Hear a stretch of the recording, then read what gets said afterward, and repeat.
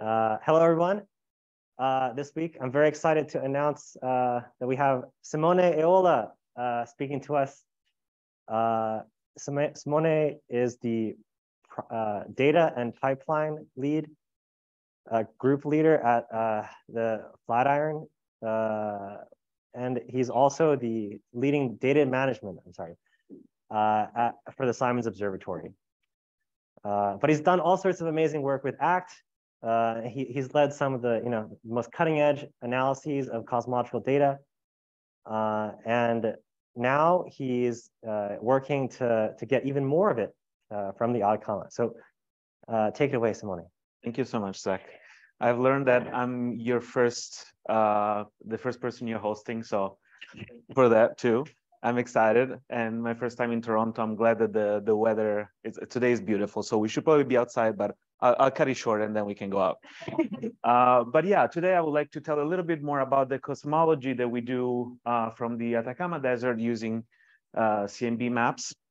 Of course, there is all sorts of cosmology that you can do from there in the optical radio, but I've been working mostly on the millimeter wavelength, and I understand that. To this audience, I don't need to tell you what the CMB is, but you might not be very familiar with all the services that are out there to map the CMB. And so I hope to give you a little bit of a current status of the field, or how we're observing the sky, what we're going to do next. Again, from the Atacama Desert, there is a lot more. I'll mention some other surveys. And specifically, I'll be talking about some of the work that I've done when I was in Princeton on ACT data. So here is a brief outline. I want to tell you what was the status of CMB cosmology, basically before the data release 4 of ACT, which really means the final Planck data release. I'll tell you a little bit of the work that we've done with the ACT collaboration with this ACT DR4. This is probably the last talk you'll hear about ACT DR4, because very soon ACT DR6 should come out, and so brand new results from the Atacama Cosmology Telescope. And so I just want to give you a flavor of what's coming next. And then the next 10 years, we'll probably hear a lot about the Simons Observatory. And I have the fortune to work in this project. And so I will tell a little bit of where we're at right now and what we plan to do. And you, as part of the community, might be using this data in the future. So as promised, I don't have to tell you what the CMB is, but I need to have one slide. And I love this one. And I just think that is really fascinating, the fact that we can study the universe with this oldest light. And it is a pretty pristine light. It comes from very far away and reaches us. But the also very interesting thing is that it gets affected throughout the journey towards us by all sorts of things, structure, and that shows up in lensing, clusters that bring hot and cold spots in the CMB at different frequencies, foregrounds, the galaxy, everything. And we can see everything in these maps. You can do all sorts of cosmology, but also astrophysics and galactic science. And we are able to reconstruct all these effects and often separate them. And I find still very, very fascinating. And I guess is the thing that kind of keeps me doing this. I'll be talking mostly about the CMB, and we can answer all sorts of questions, or at least we can hope to do that. Basically, just looking at the statistics of these maps that we make from the Atacama Desert. And here you see a very familiar plot. Here you have the variance of the CMB maps as function of the scale. Here is the variance if you look at the temperature fluctuations. Whereas you can look at the polarization properties of these maps, and you can divide that in two different fields. This is the E mode field and the B mode field. And depending on the different aspects of physics, whether you're looking at lambda CDM, if you want to characterize inflation, if you're looking at later time ionization, or the astrophysics that affects the small scales, you can see that these variance has a structure that is dependent on that physical effect that you would like to try to characterize. And so we have many questions that are still open, and the CMB can help answer those. What was the origin of our universe? We're really looking into understanding if inflation has happened and how it looks like. but also elementary particle physics, such as neutrinos. They do affect how the structure grows in the universe, and thus they affect the CMB and its properties. And so, for example, looking at the absolute neutrino mass scale, or are there other relics in the universe that are affecting these maps that we haven't seen yet? Nature of dark matter. Many people here looking at axions, and so the CMB is very powerful for that. What's the nature and the physics of dark energy, but also later the later universe, the cosmic dawn. What was the physical effect and how has affected the path of those CMB photons towards us. So these simple statistics, nothing really complicated. You're looking at power spectra of maps, can actually tell you a lot about the physics of our cosmos. And so in 2018, Planck has published their final results. And here you can see a status of the field in 2018. You can see Planck in blue, mapping the temperature, the E mode polarization, the B mode polarization. Here you can see also the cross correlation between the temperature and the E mode polarization. You expect them to be correlated, and I'll show you later why. And also the effect of lensing from the structure that is in between the last scattering surface and us. And here on top of Planck, you see early double map and all the other experiments that have followed from the ground. And you can see here that all these experiments are narrowing down a beautiful model that is the lambda CDM model, and it seems to work very, very well. All these acoustic peaks are very well mapped out, and all these experiments agree. And so in 2018, Planck basically said that lambda CDM works. These 6 parameters are a good fit to the model in both temperature and polarization, and as well as for the lensing and the cross correlation between temperature and E mode. These parameters are very tightly constrained at this point, and you can actually see that Planck has almost reached the limit within lambda CDM. You can't do a lot better in lambda CDM with more and more data. You sort of saturate your constraining power. You can do a little bit more in polarization to try to test if there are models, if your model doesn't work in polarization versus temperature, but pretty much you're done with lambda CDM. So what we really want to do moving forward is beyond and understanding if there is something new in our universe. And of course, there are some things that don't quite work well, and I'm pretty sure you have heard about the H-naught tension. And actually, let's stop a second on that. So if you look on the CMB side of things, double map was able to constrain H-naught. They found 70 plus or minus 2 roughly. ACT came along, and if you combine the double map data with the first 2 years of ACT temperature data, you can see that these two values are very consistent. The error bars are slightly smaller, just a little bit. ACT doesn't add a whole lot, but they're definitely consistent. And then the final release of Planck finds this value that is around, I don't know, a little bit more of 67 plus or minus 0.5. Now you can, this is an early universe estimate of the Hubble parameter, and then you can compare that with what you find in the low redshift universe from supernovae 1A. And if you calibrate these supernovae with either Cepheids or the tip of a red giant branch, you can see that these two measurements are not in full agreement. And specifically, if you compare the Planck measurement with the Cepheids, there is a very big discrepancy. And of course, between the early and the late time universe, there is a whole lot that can happen that we don't know. And so you would like to say, or would be very excited if this is really new physics to explore. But of course, I wanted to point out that this was the Planck measurement. And of course, Planck has seen little deviations from lambda CDM in their data, not statistically significant, but things that you may wonder, maybe this is a systematic effect. Is Planck really seeing this? Is this value really 67? Why is not 70? If you bring this slightly towards 70, this would be much better agreement with all the measurements. So we really want to test Planck. And so with ACT, we realized maybe that's what we can do. We can actually test this measurement and understand what this value for the CMB is, not just for Planck, but really understanding what's the value for the CMB, and either confirm what Planck has seen and confirm this tension, or correct this value and understand how to move forward. So what's beyond Planck? This is mostly a summary plot. As I said, I'll show a bunch of things to explain a little bit the status of the field, but I will focus on a subset of this. Here on this plot, I have the resolution in arc minutes. Here you have high resolution, here you have low resolution, and then the sky area. Of course, the two satellites, WMAP and Planck. And today I will be talking about ACT, which is a high resolution instrument around 1 arc minute at 150 gigahertz. And with ACT, we are covering roughly 40% of the sky. With the Simons Observatory, which I will talk towards the end, we are actually trying to push this even further up and try to cover more than half of the sky. And then there is another component of the Simons Observatory that I'll mention just for completeness, which are these small aperture telescopes that are really trying to look at lower resolution and lower part of the sky to try to tackle things like inflation. But we'll mostly talk about the lab. And you can see that here I've collected things that are in space, in Chile, and in the South Pole.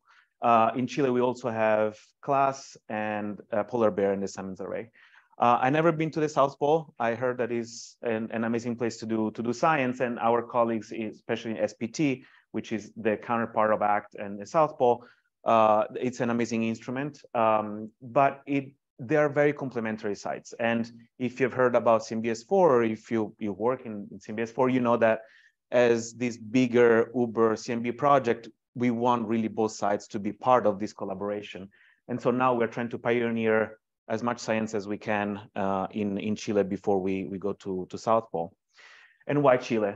Here you see a map of our planet, and color-coded is the amount of water vapor that you have in the sky. And you can see that you really have 4 spots where you can do CMB analysis, or I should say microwave analysis, because water is actually not a friend for us. And you have the South Pole, you have Chile, you have Greenland, and you have Tibet. Here a little bit more detail if you really care about this, but you can see the windows of observations, and you can see that at around 90 gigahertz and 150 gigahertz, you have a minimum of the emissions for water that varies as function of the amount of water that you have in your atmosphere. You can see what is called here the PWV, the same here. And so you can see that we can observe at 90 gigahertz and 150 gigahertz, and those two bands are very, very good for CMB observation. One thing that makes, though, Chile really, really good for these sort of experiments, you can see here. So on the x-axis, you have the lowest elevation that you can observe. So from 0, you go down to 90. And assuming that you can go, well, sorry, from 90, you go to 0.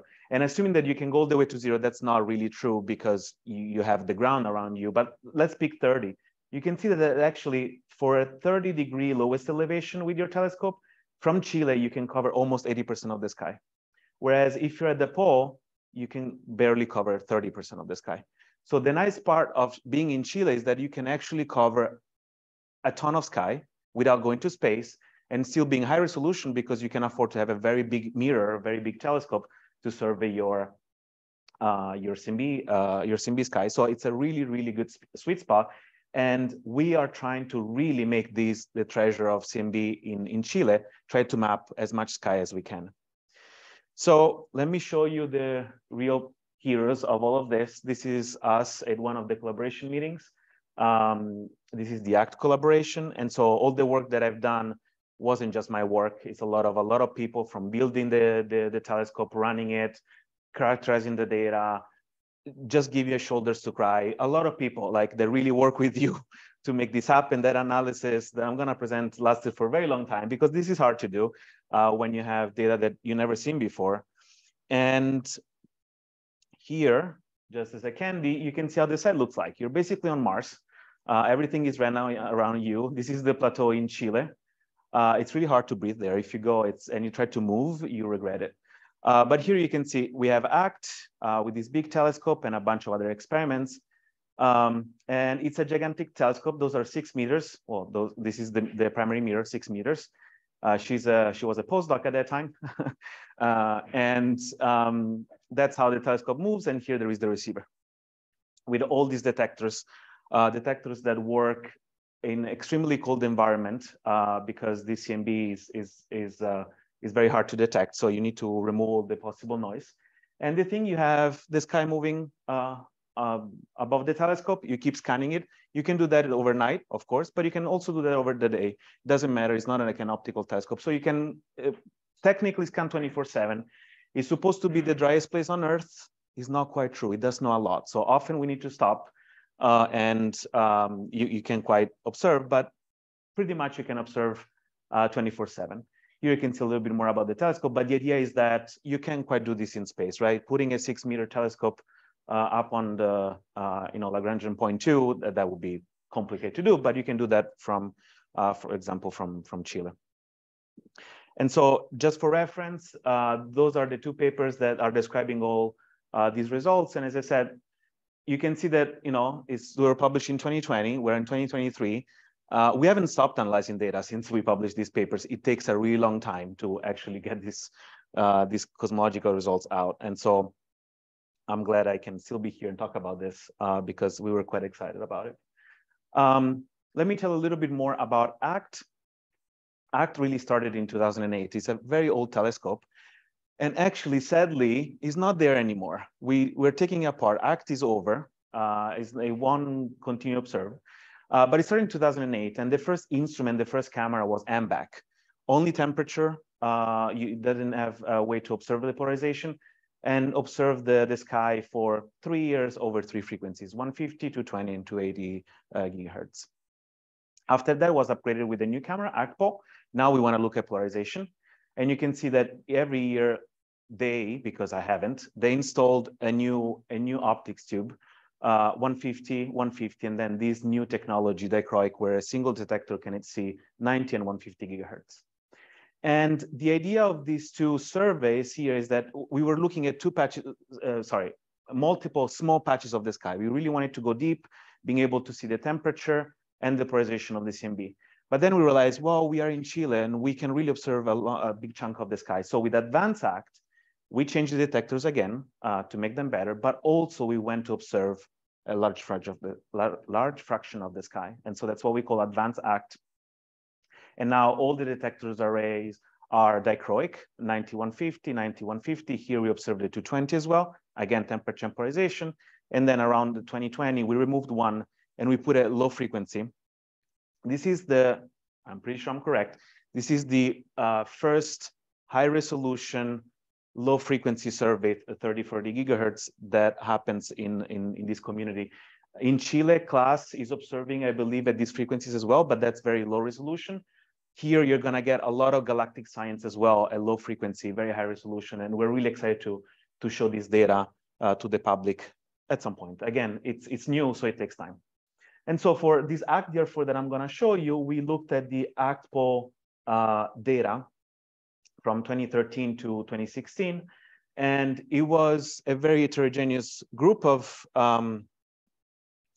data. And here, and I'll show you why. As I said, we made a transition where we went from small patches to really being able to see the signal to try to explore this, the possibility of looking at almost half of the sky. And so over the years, we went wider and wider. In 2013, we looked at these small patches here. In 2014, we looked at this one, slightly larger. In 2015, then we went to overlap with BOSS, because the nice thing about Chile is also you can do a lot of cross-correlation analysis, especially with reconstructing the lensing. And then in 2016, we went with what we call Advanced ACT. And the idea of Advanced ACT is you need to do this over and over again over the years because you need to integrate down the noise. And so here won't be as exciting, but as you integrate down over the years, it will become more and more. And that's what it will bring with year 6. But we looked at all this data. It took almost 3 years to analyze it. And that's what we see. So here I'm showing you data from ACT. This is only temperature. And you see a 10 degree by 10 degree patch. And what you're really seeing here are density fluctuations in the universe at redshift of 1100. What you're seeing here is the E-mode map. So one of the components of the polarization, same patch. And what you're seeing here is a different aspect of it, is the velocity field of that primordial plasma. So you're looking at the same physics in a sense, but with 2 different probes. And that's very interesting when you're trying to test a cosmological model, because the model will give you properties for both the density and the velocity. And if your data doesn't show agreement with these 2, you can actually modify your theory. So we were really interested in making high resolution, high fidelity polarization maps that will give us the confidence that what we see is actually robust. And here I'm going to flip back and forth if I can do this. In the second slide, we're adding Planck. And so you can see that in the temperature part, there is a big change. And that's because Planck is adding the large scales that are usually not very accessible from the ground because of the atmospheric noise. They're too noisy for us, but those are great in space. And the large scale temperature, Planck has seen it, WMAP has seen it, we're pretty much done, but that's okay. Whereas, you can see that there is not a big change in polarization. And that's because Planck is not very sensitive. So we bring to the table now the very first, or at least one of the first very sensitive measurements of the polarization of the CMB, where you can see that these maps are signal dominated in the map, not just in the power spectrum. And it will get just better and better. And here, basically what I just said, the comparison of the fraction of the sky, we look at half of the sky, Planck can see it all. We are much higher resolution. The temperature, as I mentioned before, Planck adds large scales that we cannot see, but we add a lot of astrophysics. Here you can see point sources and clusters that Planck is not able to resolve because of the resolution, but we're able to see. So there is a lot of astrophysics you can extract from this. And here you see the polarization. Planck is noise dominated in the maps. We are not anymore. We can actually see the polarization as the picture, not just in their statistics. Okay, this is a very messy slide, but I wanted to convince you about something. Our purpose was to test the Planck findings. And so we need to convince the community that what we've done is really robust. And one way to do that is to show that you can run a lot of different tests on your data, a lot of different cuts, a lot of different combinations, and all of these combinations, which should be frequency independent or optics tube independent, the detector technology independent, everything shouldn't depend on how you build your instrument, right? And so we try to really build this paper to convince the community what we see is real, is there, and it doesn't matter how we combine our data, we see always the same thing. And so, as I said, over basically 4 years, you can see the different seasons here, we observed over 4 years the same patches in some cases, and same frequencies, but with different optics tubes. And so you can basically see from this table that we're building in a way to do null tests, right? If you have a map at 150 gigahertz from this optics tube and you have another map at 150 gigahertz from this optics tube, the difference of it should be noise, right? The signal should go the other way. And so this is what I really want you to get out of this slide, the fact that we're building that sort of testing, and then it took us a long time because actually it takes a lot of effort to build all these tests and run it continuously. We did observe 17,000 square degrees if you just look at which pixels were observed, but because of the depth, and as I said, you win on large fractions of the sky over time. If you actually try to compute the effective area for the power spectrum analysis, what you're really looking at is 5,000 square degrees. So I don't want to advertise that we looked at data that give us basically the statistics of half of the sky. Not quite. Our depth is more like this, but we're getting there and we'll get better. So this is what we see. We divided the data in 2 subgroups, what we call deep. So all the patches that we really went deep and the noise level is low. And we observed those at 90 and 150 gigahertz. And here you can see the temperature, the polarization, the cross correlation and E mode. And here you see our best fit theory, including foregrounds. And so you see that it matches amazingly well. And this difference here is expected. It's just that you have radio sources that are emitting in the microwave. And of course, they're much brighter, 98 gigahertz than 150. And so that's why you see this tail being higher. And then the other part is what we call the wide. So the much shallower area. And the reason for doing this is just because once we need to mask some of these point sources, otherwise our signal will be completely swamped by that. And in order to mask them at a comfortable level, the deeper you go, the more of them you see. And so in the wide area, we are able to pick up a lot less of those. And so the tail is a lot higher. That's all you see here. And so you don't really see a difference in polarization, but in temperature, of course, you see a lot of it. But that's all expected, all these differences. But to do cosmology, we don't really care about all of this. And so the idea is that you can take this data and jointly solve for all your foregrounds parameters and also the band powers of your power spectrum, solving for the band powers that are only the cosmology one. So you're basically marginalizing over your foregrounds, and that's what we did here. So you see the temperature. Now you see the deep and wide that are blue and light blue. They all agree because the foregrounds are gone. You see TE and you see EE. And of course, they agree. One thing that I want you to get away from this slide that you probably you can't quite see are the error bars. If we look at TE, for example, you see that, I mean, here you don't see a whole lot of difference, but here you see that the dark blue ones have much larger error bars than the light ones. And the dark blue ones are the deep one, whereas the light blue are the wide ones. And here what you see is basically the effect of F-sky. If you want to get these oscillations really narrowed down, you need to go wide. That's the idea. And so we already see that gain in error bar, even with this shallow survey. Remember that, again, this was initial data. So our survey was very shallow on half of the sky. And so this will get better and better and better.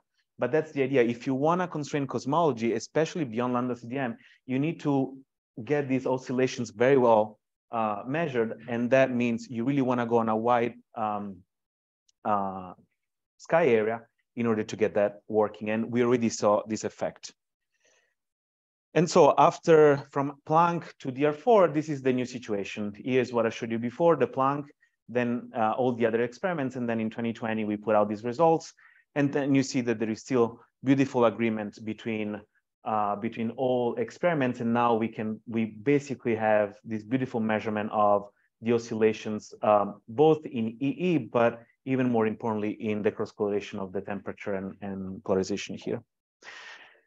And so let's take another look at error bars briefly. Here you see the three spectra that I showed you, and here what I'm plotting are the error bars. And I just wanted to compare basically the different experiments.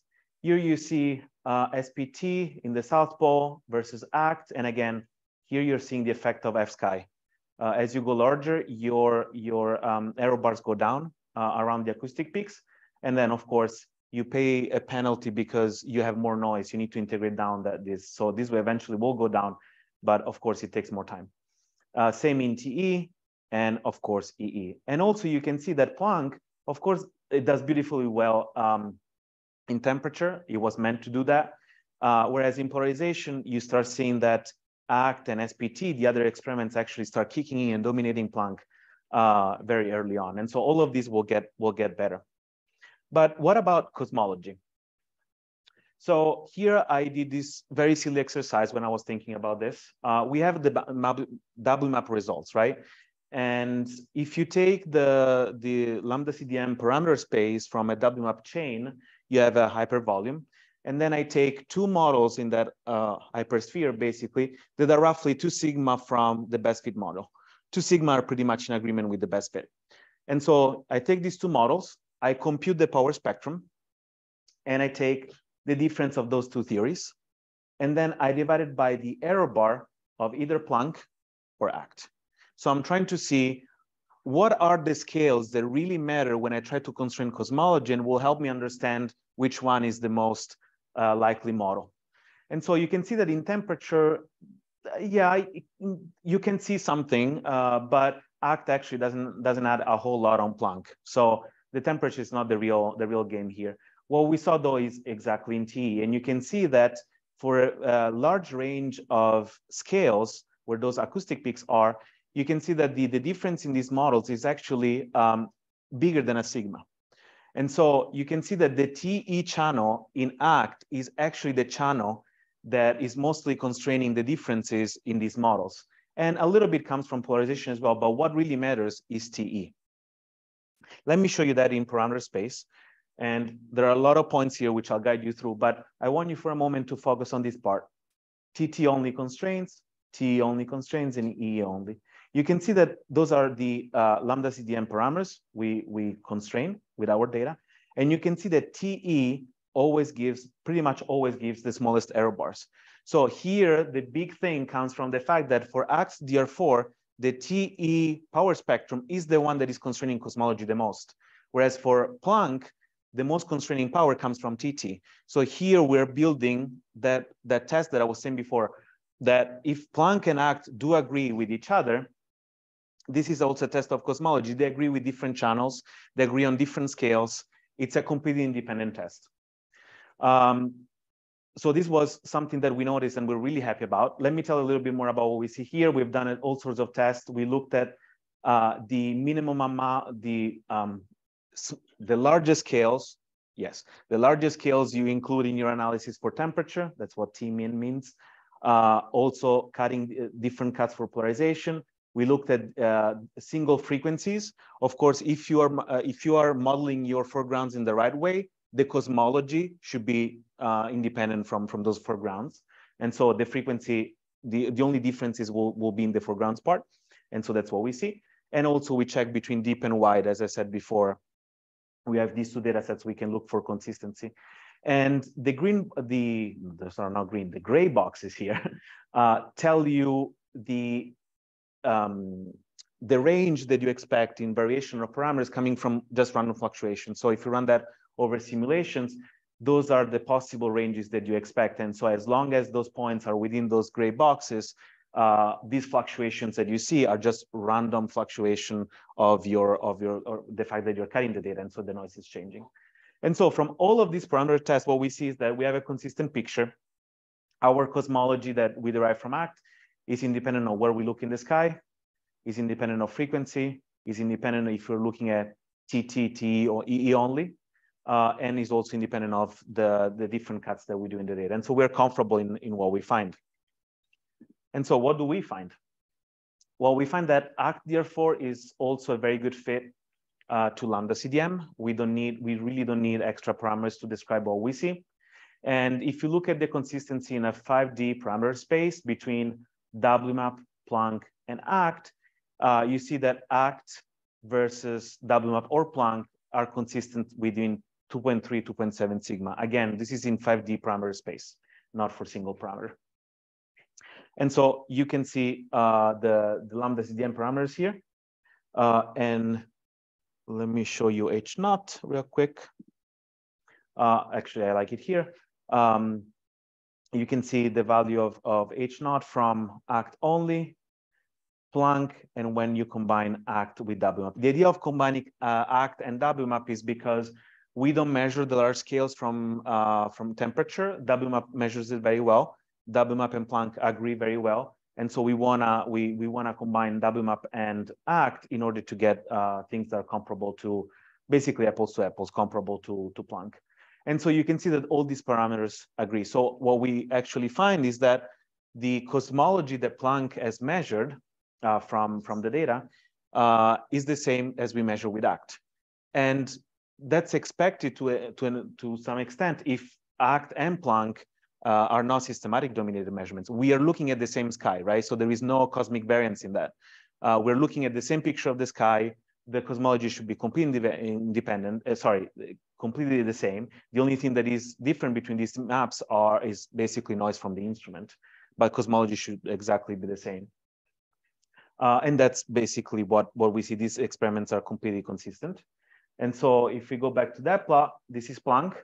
This is ACT therefore only, and this is when we add WMAP large scale information. And so you see the baseline, and we find basically the same value with a bigger error bar at the moment. It takes a little bit to narrow this down. And so we confirm the same tension with the Cepheids measurement that Planck has seen before. But now the story is different. It's not a tension between Planck and the Cepheids. Is a tension between CMB measurement and the Cepheids. The CMB at this point is pretty robust. That's the value of H naught that we find. It's very unlikely that Planck and ACT have the same systematics effect. Complete different telescopes on complete different locations in the universe. It's a very robust measurement. As I said before, one of the biggest excitement about the future of CMB from the ground is actually not lambda CDM. Planck has done it all. Pretty much. As I said, you can look in polarization to constrain those parameters better, but you can do more. And what we want to do is actually going beyond lambda CDM. So we tried a little bit with ACT Gear 4. Planck was seeing a little bit of negative curvature. Again, consistent with 0, but there was this distribution. We don't see anything in ACT. It looks very flat. That's a compliment, I guess, for the universe. I don't know, but that's what we see. We looked at neutrinos, the sum of neutrino masses. We don't have enough constraining power at the moment, but there was a fun test to do, mostly for systematics checks. We look at the number of effective neutrinos, and we also look at the running of the spectral index. And here you can argue that ACT is showing some running. All of these parameters are consistent within 2.5 sigma with the expectations. But that's what we see from ACT only. When you add the large scale information from WMAP is brought back to here. And so with more data, what I can tell you from all of this is that if there is something strange, at the moment, you cannot say anything. You cannot say that anything goes beyond lambda CDM at a level that is bigger than 2 to 2.5. Everything is consistent with this. More data will tell us more. If actually we have running, when we go beyond DR4 with ACT, we will be able to shrink these error bars and actually make a detection of something, or maybe this will go down if it's just a noise fluctuation. So there is a lot more to say and say with the following one. Here, more of a compilation plot of also the extension that I mentioned with different combinations. So if you're interested in this, in like lambda CDM and extensions, you can find this on the paper as well, if there is anything, your favorite parameter. And one thing that I do wanted to mention is that we haven't done it everything you can do, but we make these things public. So you can go online, you can download maps, you can download likelihoods, you can download almost everything that we use for our papers. There are so many data products. It was such a pain to put them online, but it's amazing. And someone within ACT actually created notebooks to show you how to use those data products, how to load them, how to make plots and things like that. And so we hope that if you do have a favorite cosmological model, maybe this data can start telling you, you can use it and say, yeah, maybe it's worth exploring more and just do forecasts or actually see what your parameters that you're trying to introduce are for given this data. So everything is public, and we hope that we already know that many people have used it and published papers with this, and a lot more will come online as we continue analyzing the data. So let me tell you a little bit of what's coming next. I won't be able to show you results. We know what's going on within the collaboration, but it's not public yet. But we already went a little bit beyond DR4. You will find online also what we call ACT DR5. And I like to call this an astronomer data release. And what that means is that we made maps of what was DR4, and we added this little bit of data as well. So it became a lot bigger on a large part of the sky. The thing is that the quality of these maps is not good yet to do cosmology with it. You cannot do parameter estimation. But we realized that it was actually good to find clusters. It was actually good to do point source analysis. And so we said, why don't we put it out for the public that is not a cosmologist, but is actually an astronomer, an astrophysicist, and might want to do other sort of science at that wavelength. And so we put that out. That's what I mean by an astronomer. Don't try to take a power spectrum and do cosmology and find a running to be 4. We told you that you should have not done that, but you can definitely look at small scales analysis, for example, for classes and point sources, and you'll do great. But then what's coming next is DR6. So it's the full advanced ACT survey, 90, 150, and 220. And this is an amazing survey. I'll show you in a second why. It's because of this. So here you see the map depth. So this is the noise that you have in the maps as function of the cumulative area. So how much of that map has that noise, basically. So what I showed you so far was DR4. And you can see that DR4 is very uneven because of that wedding cake layout that we had, where we were patching the sky first and then go wide. And so you see that you start with very low noise, 10 μk arc minute, but then you rapidly go up. And you see that this is if you add all the frequencies from Planck, that's the noise level. And you can see that you are below Planck's noise level only for roughly the 5,000 square degrees that I mentioned before. Then with DR5, the astronomer only one, you actually bring this curve down, and you have that you're better than Planck, what is that? A little bit over 16,000. But then with ACT DR6, you see that you're better than Planck almost on the entire patch that we observe, more than 18,000 square degrees. And the other thing is that it becomes extremely flat. So you're always good all over. And so it's becoming very deep on half of the sky, a lot better than Planck. And that's what I said, that now we're going to be able to actually constrain cosmology, especially beyond lambda CDM, a lot better. The data volume is huge. It's 10 times DR4, and this takes a lot of time to analyze. And I want to publicly thank Canada for the computing infrastructure that they have, because that's how we do it in ACT. So thanks, Canada.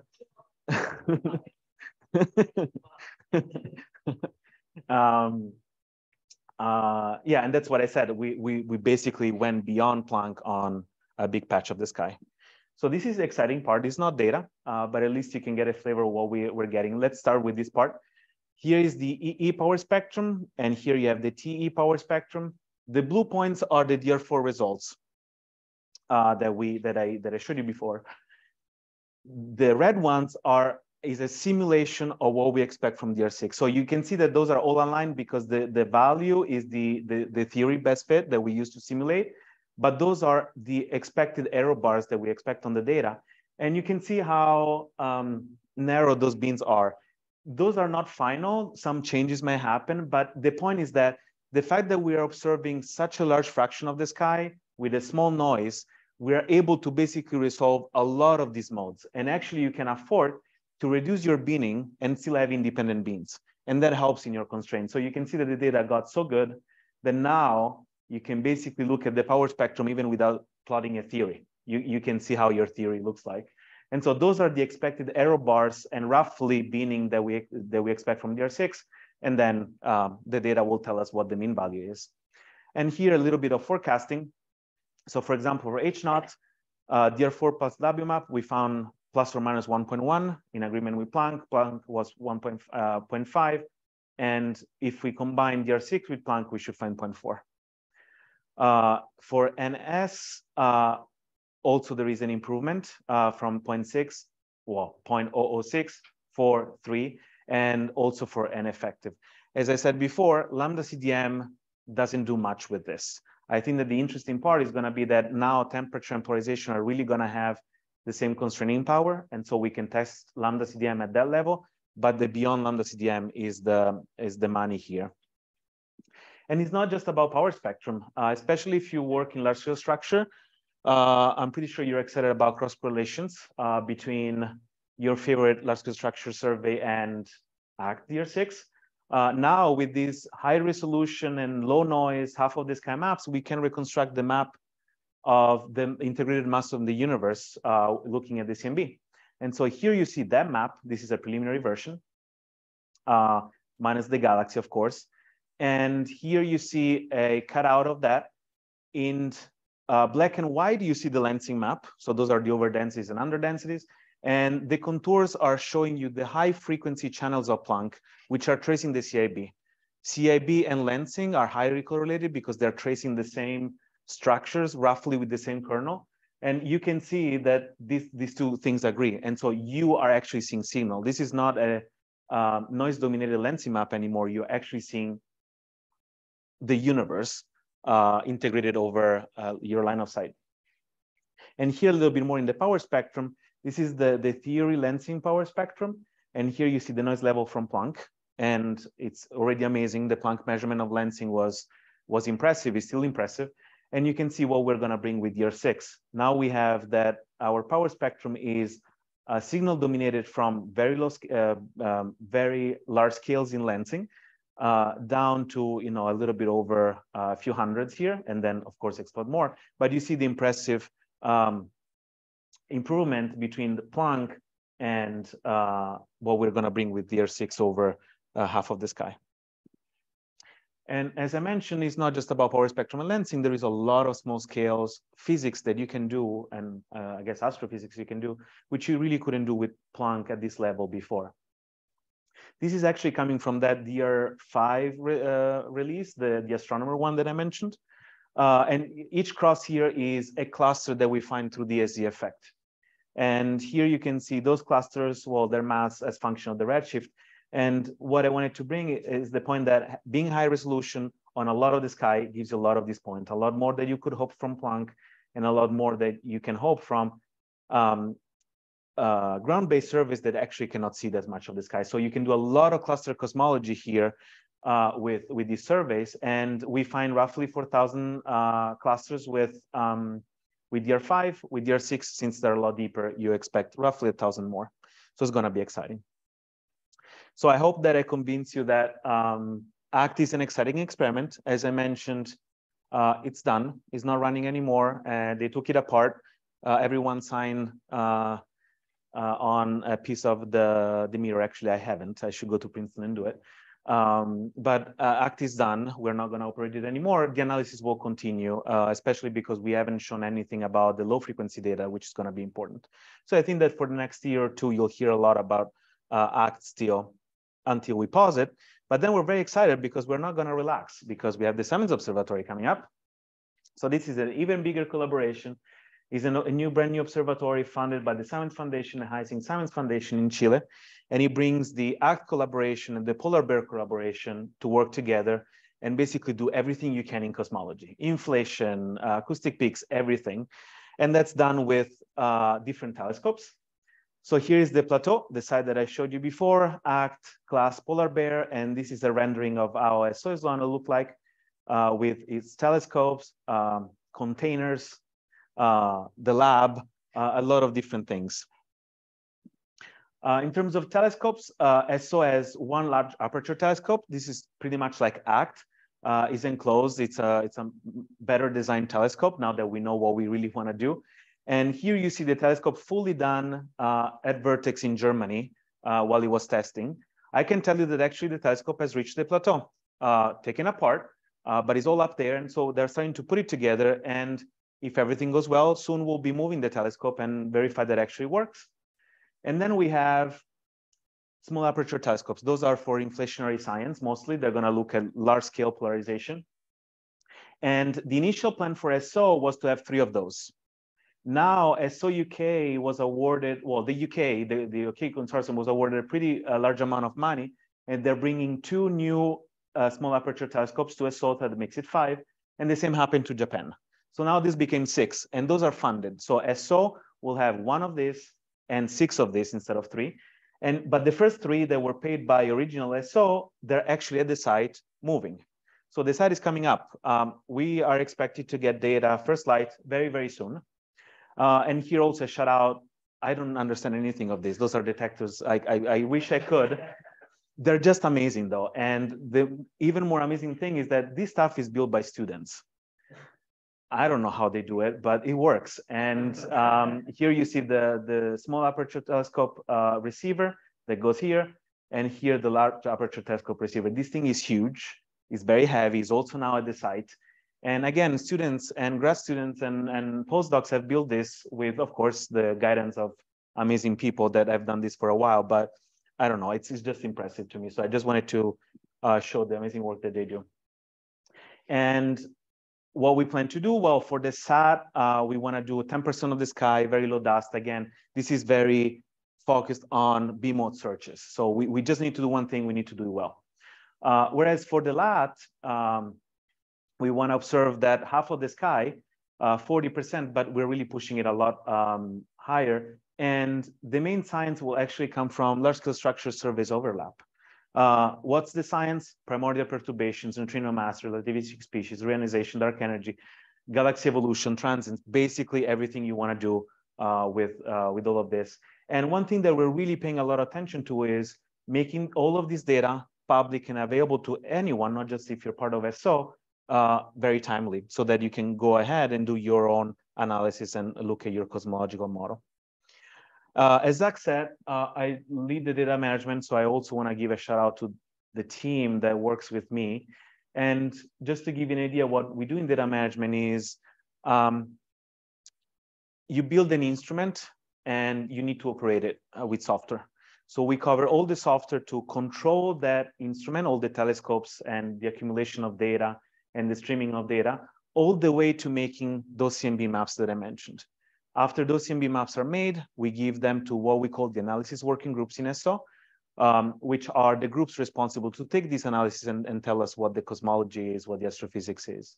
So within data management, we're basically responsible for anything from once the photons hit the detectors, then it comes to us and we finish when we get beautiful maps out of it. And there is an amazing team of many people across the globe working on this, lots of different students, including here. And it's just, I mean, it's been amazing. And in the next year, when we're supposed to deliver everything, the next few months are just going to be crazy for all of us to get this together. But it's nice to always work with people that are really dedicated and they love what they do.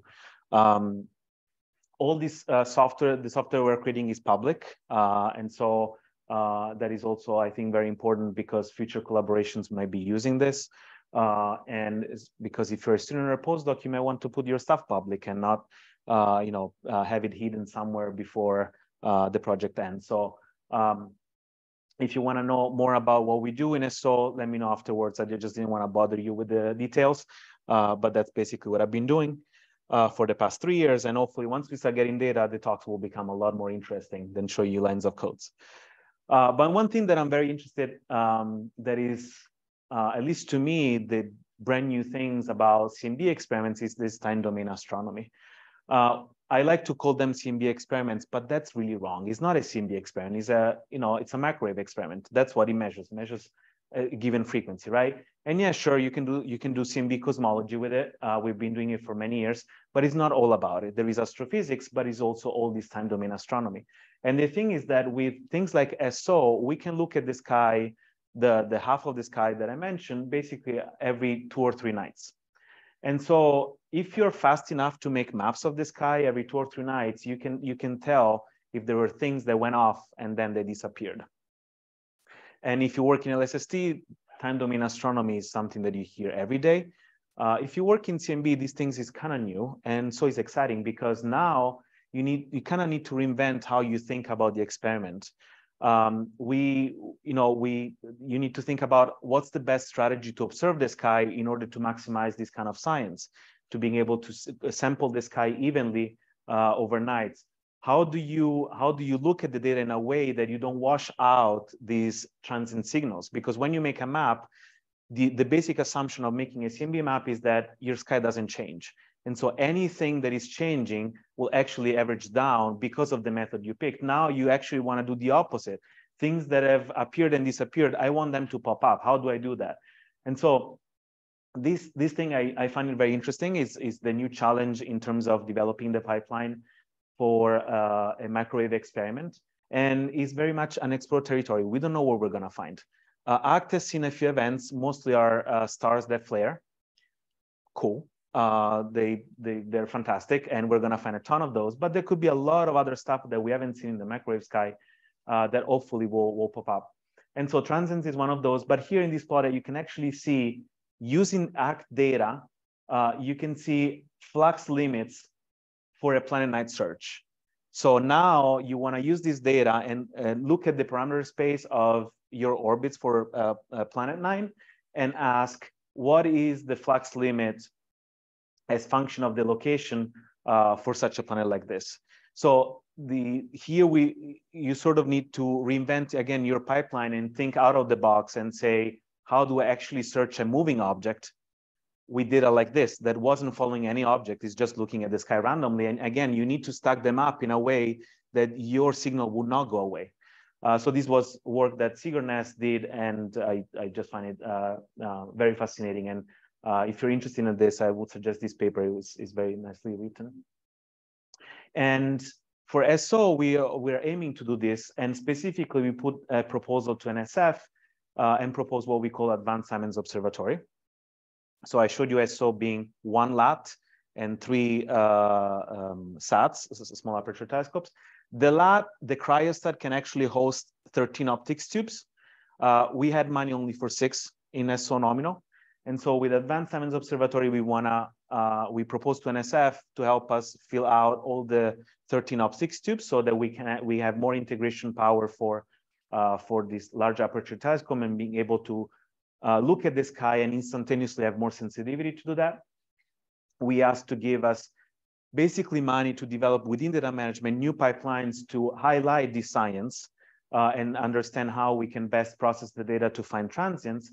But also, if everything goes well with that proposal, to make SO a green observatory, which means NSF would be paying for a solar array that can basically run the observatory instead of dumping in the atmosphere a ton of pollution because of diesel generation. That's how we've been doing CMB cosmology from, well, the pole or anything, anywhere pretty much. And as much as this is a very important thing to do, we also know that global warming is an important thing that we need to take care of. And so making this observatory green would actually be a big achievement, especially because now we have 7 telescopes and they use a lot of diesel. So this proposal was put in, is under review by NSF, and hopefully if they say yes, we'll start making it green, but also make it more powerful with more detectors and look at transients. So I guess I'm gonna conclude. With ACT, we were able to confirm the cosmology from Planck. So especially when it comes to H0, the CMB measurement of the H0 parameter, I think at this point is very robust. ACT, Planck, and WMAP agree on the cosmology and the values of H0, and we'll continue improving a little bit moving forward.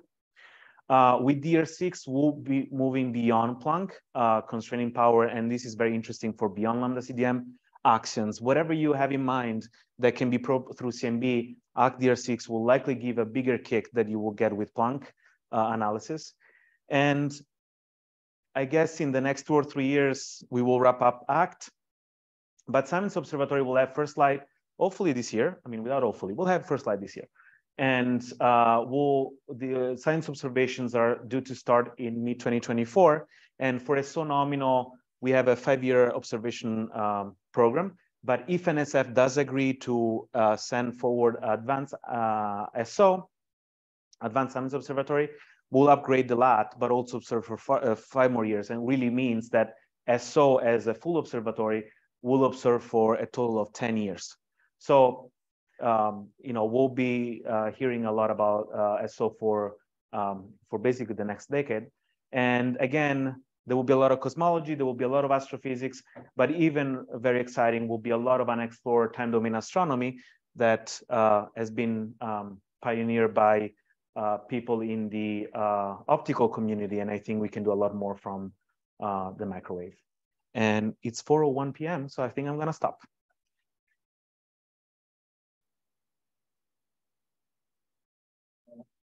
We have time for maybe 1 or 2 questions, and then we can disperse.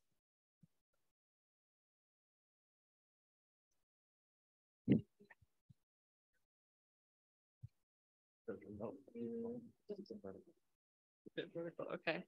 If the ASO proposal goes through, how soon could the solar panel system start to be set up? And also, do you think that could be a model for other observatories in the future?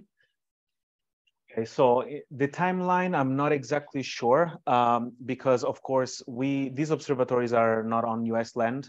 And so as much as this is beneficial to Chile and in general, the environment, it does take a little bit of time to set things up, to make things work properly. The little bit of the challenge is that these solar panels will not be next to the telescopes. You actually need to put them somewhat far in a place that doesn't give any disturbance, and then you bring the power up. So I don't have an exact timeline for you. I think that by the 2025, if this proposal is approved in the short term, by 2025, we should start having something working for the solar array. I'm not quite sure exactly though the full timeline to make it fully working and green. In terms of model, I hope so. That would be amazing. SO is still at the size where this is possible. Things like ALMA, which is a lot bigger, might be problematic. But I think in terms of making the plateau green, and so having SO and other experiments that will be joining basically green, I think would be feasible, and SO would be a proof of concept. Something that definitely S4 Chile would probably adopt if this is working. Diesel is also extremely expensive. So apart from the environment, this saves a lot of money to the project if you can run on solar panels. Most of the operation cost for an observatory is actually burning diesel. So they go to waste. I mean, they don't go to waste. We use it for power, but like you're literally burning money to make it work.